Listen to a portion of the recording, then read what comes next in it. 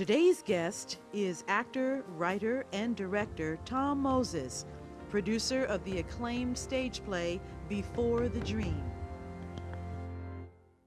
But getting back to what we were talking about the other night, when you were sharing a little bit of the history.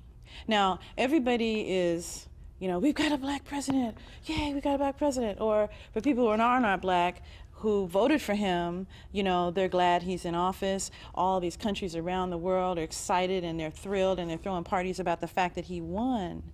But knowing the history that you've lived in the United States, what's the significance of him being the president for you? What was his name, the guy that was running for president at that time? He became the keynote speaker. Barack was his keynote speaker. Yeah, Barack was the keynote speaker for him. That was Kerry. Yeah. Yes. Why did Kerry choose him? What made that happen? Was that fate?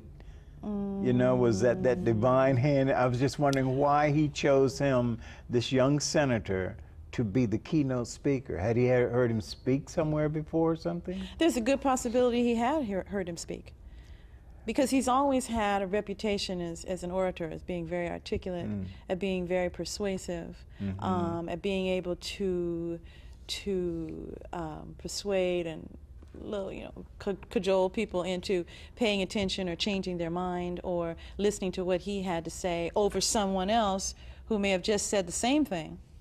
But when he stood up, all of a sudden, he commanded attention.